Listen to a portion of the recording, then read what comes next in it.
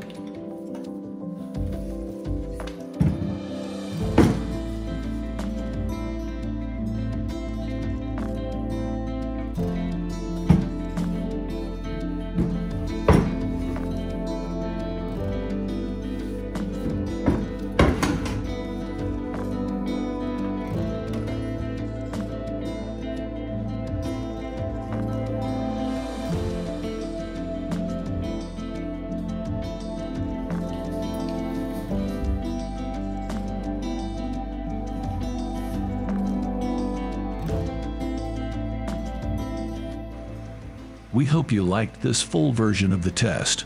Remember that you can become a member to see the full version of the video and other exclusive benefits available only for members. Subscribe if you haven't done it yet, like and turn on the bell so you won't miss future updates of this engine. For security reasons, we cannot yet reveal the exact composition of the rotor alloy. We are working to find a legal and safe way to reveal all the secrets of this engine. We cannot sell any of our prototypes. However, we have been informed that there are fraudulent companies trying to scam us by selling non-functioning versions of our Liberty engine. Beware of such copies. Thank you very much for watching.